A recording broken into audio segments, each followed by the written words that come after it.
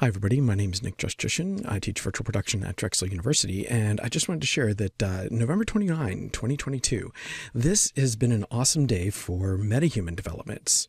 This will be a day long remembered. The announcements come to us from both Epic Games as well as Vicon Motion Capture. Now, the Epic announcement is twofold.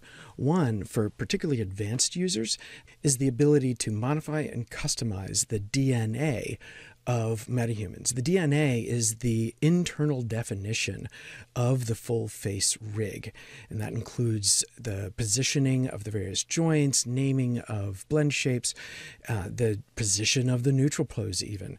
So this is a really powerful feature set for advanced users, and it comes in the form of both C++ and Python APIs. Now, the other part of this announcement is honestly far more exciting to me, and that is that it is now tremendously easier to share metahumans with other users. It used to be that the only way that you could share a metahuman with somebody else would be to actually download the entire metahuman through Quixel Bridge and then install that metahuman into an Unreal Engine project, zip that project, and ship that off to somebody else to open, and then they could use it in their other projects. There was no way of sharing metahumans from within your metahuman account to someone else in theirs. Now, all you have to do is click the little export button in Metahuman Creator. You get a downloaded file that's ready to use, share that file with someone else, and they can import it into their Metahuman Creator account. So easy. Definitely worth using.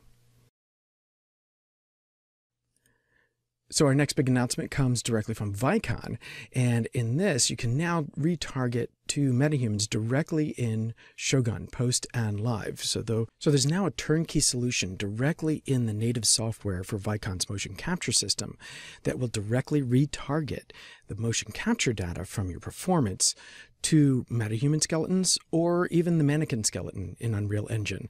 This makes it much easier to have live performance directly into Unreal Engine or to retarget any motion capture that you already have in your Vicon Shogun library to metahumans or the mannequin in Unreal Engine. It's a wonderful advancement. There are links to both of these announcements in the description. Go check them out and enjoy. And until next time, have fun.